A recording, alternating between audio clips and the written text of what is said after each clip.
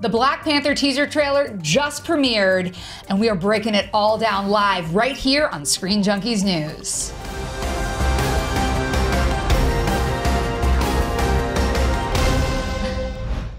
The hotly anticipated Black Panther trailer just debuted during Game 4 of the NBA Finals. As of right now, the Cavs are up by 17 with 2 minutes left in this half. More importantly, you guys, we get to dive into the vibranium minds with these brilliant minds. I've got Daniel Radford and Roth Cornett here to break this down. Before we even break down a thing, let's just break down our feelings. Because I am feeling, OMG, that was off the charts fantastic.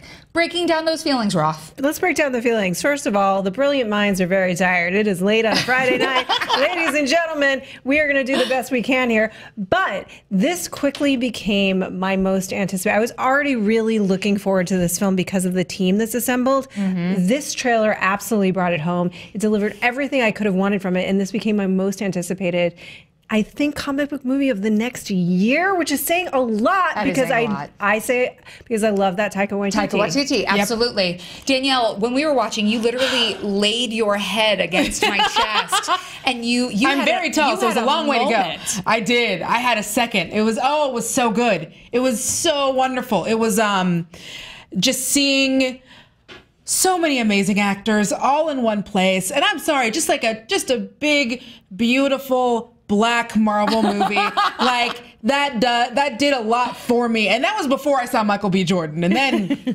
we both lost it when that happened. So let's start from the top.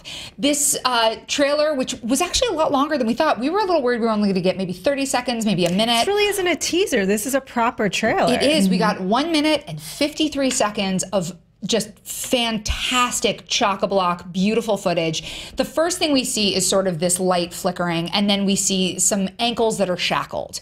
Those ankles belong to Claw, played by Andy Serkis. Andy Serkis looking terrifying, looking like, I mean, he's just such a phenomenal actor, and I think now we're going to have a chance to see him really explore something outside of what we always get in CGI. Well, we've seen Claw already, and they teased him a little bit, so it was a question initially if he was, it seemed obvious that he was going to play a role in this film, right? But clearly he is playing a large role in this film. Right. He's the big bad. Which he is, Claw is the big bad in this world. Yeah, completely makes sense. And I love that we get kind of the view of what Wakanda looks like from the outside during this conversation, because he's asking, hey, what do you know about Wakanda? And he's like, third world country, a bunch of like shepherds, blah, blah, blah. And he, by the way, is Everett K. Ross. And so then Claw has to say, oh, no. Like, this is El Dorado. This is El Dorado. I am the only one to go in there and make it out alive. And that is such a huge deal and a great way to set up how secluded Wakanda is as a nation. Very, very quickly, just for those, you probably remember this, but Ultron is where they initially teased Claw. Talk a little bit about the mythical El Dorado for those who might not be familiar. The mythical El Dorado, well, that's the city of gold, right? Except, of course, for Wakandans, it's not a city of gold. It is the city of vibranium. The most precious thing that you could find. Yep. And now, what Captain America's shield is made out of? They always thought that it was in South America. It's not. It's in what they're calling a third world country, but then they say this is all a front.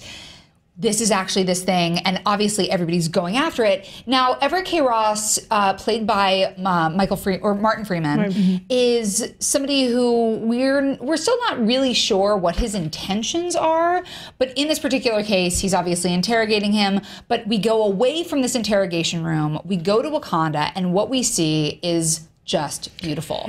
This particular scene that they show, which is apparently the coronation of T'Challa, you saw before. So there was not a set visit, but a visit to Marvel Studios that I did earlier this year, and we have a separate video up about that. So what I'm going to say is some of what they teased and they showed us there. They showed us footage from several of the films, including Black Panther. So obviously, we're breaking down this trailer. If you don't want to know anything more, I'm going to tease a little bit, and then I'll wave my hands when I'm done. Because initially, we thought this was Well, we thought that it might have been there is an area where all Black Panthers go where they can communicate with the dead Black Panthers of the past. They go, they get advice, they have a real chill hang with their ancestors. And that is something that you get to do as a Black Panther. So I initially thought that that might be what that area was. But it's actually the coronation. So they showed us a bunch more of that scene. They showed us some dailies and a bunch of scenes from Black Panther during this visit to Marvel Studios. And they showed us basically both sides of that scene. And it is a coronation. And it's amazing really to see it play out here because in the footage that they showed, it wasn't complete and it sort of ends much lower on the cliffside. And I'm like, oh, well, that CGI is working beautifully to extend that sequence. But yes, that is his coronation. But when we see this reveal, if you look at the first image, we see T'Challa sort of coming out and it's gorgeous. Oh, here, you can come back. But then if you look in the background, Jonathan, can you throw up some of the images? Notice the man in the purple robe. That, if you look closely, is the one, the only, Forrest Whitaker. And now we get a closer up shot of him. I mean, we know a little bit about what he's going to be doing in this movie, but Danielle, can you give us any more insight into who he's going to be playing? I haven't seen, unfortunately, a whole lot about that. It's felt like it's something that's been a little mysterious about who he is going to be. Now, in that scene, it's him with what looks like a bunch of children stirring something very mysterious. And we're not quite sure what that is. So it looks like he might be some sort of an elder, possibly some kind of a priest. Right. Maybe something kind of mystical. So the other thing that you notice immediately is the mixture of, and I noticed this in all the footage that they were showing us at that event too, it's this amazing mix of nature and technology. And they're integrated beautifully together. And also this technology is so advanced that it makes me think, well, okay, so fine, vibranium, but where else is this technology coming from? Look at this. Right. And also, once it's opened up to the world, you understand more why they've remained so isolated and insulated.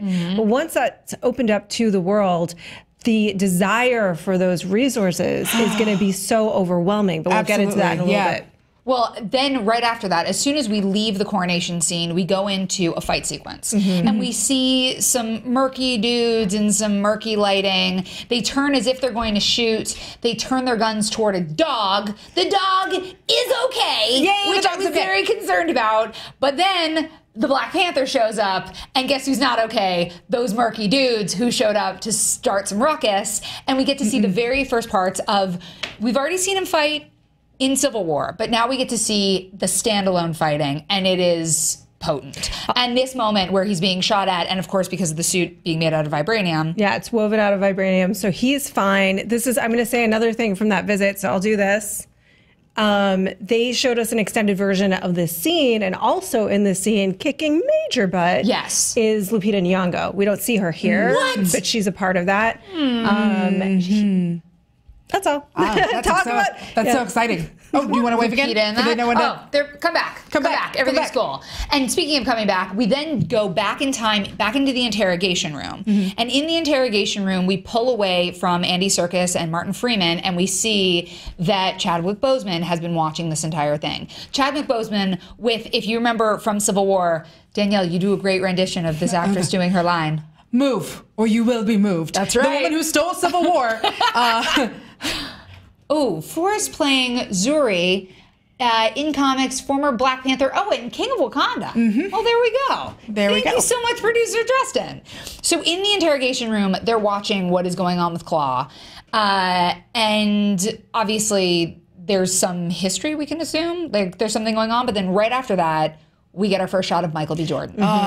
So this is other big bad, Killmonger. Yep, Eric Killmonger. And so we see him here along with kind of his gang. Which this is, first of all, let's just pause and note how amazing this suit looks. Oh my goodness, it sure does. The suit, the mask, the whole thing. And then he blows the door, or the wall, actually, and now Claw can escape.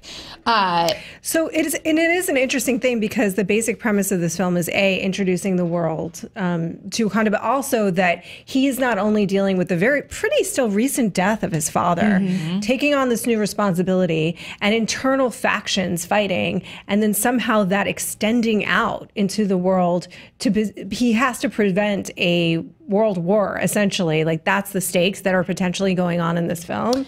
And it's interesting to note that these are probably the factions that are now fighting eternally. Again, probably for the resources is my guess. What do you think? My guess would be partially for the resources. Power. And remember, There's a power vacuum. There's a power vacuum. Plus, they still have Bucky, if you remember from the end of Civil War. And so obviously I could see very easily how some people would say, well, what happens when the world finds out that you're harboring this criminal and they come knocking at our door? You're supposed to protect us, and but you're you going to bring let this them danger into our home. I could easily see that being one of the through lines of the movie. Yeah, it's those three things at play, right? Yep. Well, so right after we see the breakout of Claw, we go into a scene that we're all kind of describing as like a James Bond scene. And Roth, you also saw some footage of this, so you can tell us a little bit more about what this was. Yeah, so they showed this. This is a nightclub in South Korea, and we know they did a big chase scene there. And again, this world is extending out. You could hear the Dora Milaje on their comms. Cool. They were basically in the middle of an op there. And also there is Ever K. Ross going after some kind of a briefcase. And it's a very James Bond-esque scene and plays out exactly like you would think it would, but it's a way that they're I was curious how they were going to able to bridge the gap of introducing you to this amazing, El Dorado type world, and then also getting so global with it. Well, and that's the thing that James Bond does so well. Yeah. What I love too about the scene is everything we see in terms of fights, because it is the Dora Milaje, it's all women. There's Lupita Nyong'o. I mean, that sort of staff that she's wielding, just kicking butt. This looks fantastic. You know, Dora Milaje stands for adored ones, and I definitely adore them. We do. You're right. I do adore them. Big time. Right after that, we go into a moment that created a little bit of conflict in this studio because we were like, what is this? If you go to the other shot, the other reverse of Chadwick Boseman, the question was, is he surrendering or is he celebrating? I say surrender. It does look like a surrender, but it could be a Trojan horse. I think surrender. that's what it probably would ultimately be. He's not actually sorry. It's because either, Michael B. Jordan is over there in the back. So I don't think it's celebration. I think it's one of two things: either surrender or come and get it. You and me. Oh. Yeah, because it looks to me like a fallen. Like, I don't have my, just come and get it. Just me. But is the Dora Milaje standing in the back with Michael B. Jordan Killmonger? That could be some of the Trojan horse thing that you were just talking about, where maybe they're there and Killmonger thinks that they're with him, but at the end they're like, oh no, we always know who we're with. Oh. Let us know what you think. Yeah, we need to know what you guys think. Then we go to the UN, and we see T'Challa being more of the ambassador, being leading the world as king, which of course makes sense. And then from there we get more of Killmonger. And this was the moment where both Danielle and I went, ooh. And also, I just totally, Daniel Kaluuya. Yep. You got the Daniel Kaluuya right there from Get Out, and he is, and it looks like Killmonger has been arrested. He's being brought into these chambers. He definitely looks captive. Maybe they caught him right after he busted Claw out, like who knows, but that's kind of what it appears to be. Or you had another theory that he was there talking about Bucky. Yeah, that could be another one as well. Well, because we go from there into a chamber where it looks like he's dealing with the council. And that could be sort of, so the council person that he's brought in front of, and maybe he's sort of taking responsibility for what you're saying.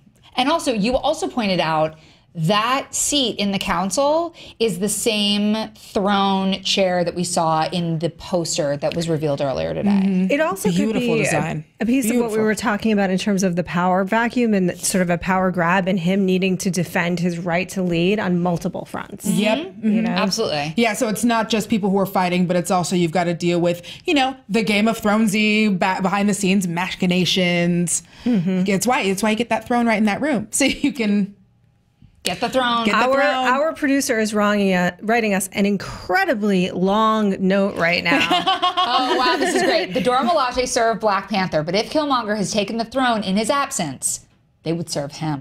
Well, we'll see. Well, so it's less a Trojan horse. So he's a man on his own. And the Dora Milaje is now serving Killmonger, who is now the king of Wakanda. Because they're so loyal to Wakanda. Maybe. Oh, my babies. That was basically an in real life comment, like giving us his theory, which is a great theory, by the way. It could be that, or it could be that they're setting him up, or it could be, I like the idea that he's just like, let's leave everyone else out of this. You and me. You and me. Come We're at going me, to fight. bro. Yeah. Yeah. You know who I don't want to fight? Angela Bassett, because I love her. Angela Bassett, who shows up finally like pretty deep into this with Lupita Nyong'o and Everett K. Ross in the back. Not sure where, not sure what. What can we guess about any of this? Yeah, next you kind of see them. They show them. It looks like they're going into some kind of structure, maybe like a hut. So it's are they on the run? Are they going away and hiding? Because again, that is Black Panther's mother. If things are going down where Black Panther's in trouble, you want to get her away from all that and keep her protected. Absolutely. And the truth is, the stronger story is for him to start out in the coronation and everything's fine, and then to be ousted and then have to reclaim his throne. That's the stronger arc, right? Absolutely. Give me that Shakespeare stuff. Or is he at the UN at the very I'll give you start? that Shakespeare stuff And in the anytime. meantime, Killmonger is taking over everything, and he comes back to Wakanda, and he's like, "But I thought this was my throne," and they're like, "Nope, this wasn't." And then he has to win it back. And or that he's been distracted by or been forcibly distracted by global issues. Right? Why are you And running then around with the Avengers when we have stuff going on right here that we need to be taken care of? Absolutely. Ooh, there's so many things. There's so many things. And there's also going to be rad fighting. We see what could be a training sequence. It could be a fighting sequence. That's Michael B. Jordan just looking just dope. That's just great. That's beautiful fight choreography. We're not sure right if this is a fight or a training sequence. We see a couple things of this. And then once it's time to utilize all those skills, one of the final shots of the trailer is Black Panther sort of leaping off of a car into this backflip, landing on another car that is moving forward the whole time. Run the Jewels, Legend Has It playing, getting you so pumped up. And then the title sort of flickers into like little life, just like little stars in the sky that you can make a wish on. And the wish is that the movie will be as good as this trailer, because every single person involved, I want to bow at their feet. Ryan Coogler, I mean, I can't, but I will. But why is February so long? It's so far. I mean, February 16th, 2018. I know. But man, this trailer was phenomenal. I think it sets the stage it sets a bar, right? And I do think that they will absolutely live up to it. But I think it also says, look, we're not just doing the same thing over and over again. And I hope that that's true. I think that this is going to be a unique film and introduce us to a really interesting world come to life. Yes. Yeah, this is one of those things where if you're a fan of Marvel and you've been a fan of Marvel for a while, you're like, they are never going to make a Black Panther movie. They're just never going to get there. There's too much to explain. You've got to explain the world. It's just not going to happen. And now you look at it and you get to see like this beautiful idea come to life, and you get to see Chadwick Boseman, who apparently the Black Panther's biggest threat is oncoming traffic, because every time because now it's 2 movies in a row where every time he fights he's got to deal with cars. So yeah. Listen, the man's got a way to get around, and we know the dog lives, and that's what's important.